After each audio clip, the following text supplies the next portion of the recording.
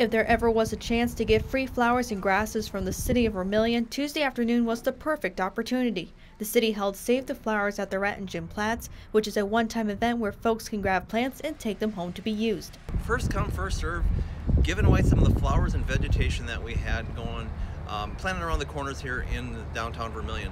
The city of Vermillion is doing a downtown cityscape plan, which is going to involve a lot of new sidewalks, pedestrian crossing. Jim Goblich, director of the city's Park and Recreation Department, says because of a lot of interest from folks about the plants, they decided to put this event together.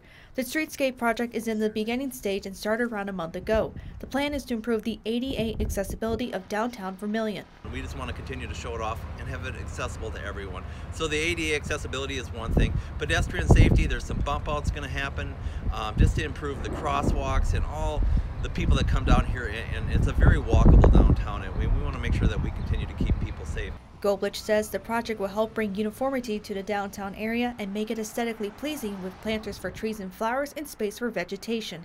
The Save the Flowers event helped give a large volume of plants a second chance and garners the opportunity to take a piece of downtown home with them. We're going to comb through it here one more time if there's any place that we can reuse any of this stuff. Otherwise, we're probably just going to take it with and dispose of it because we don't want it laying around downtown here throughout the night. Early in the morning, the city's maintenance and landscaping crew removed the plants from the downtown area and took them to the Platts for folks to collect. Goblich mentions the streetscape project will go throughout the summer and into the early part of the fall.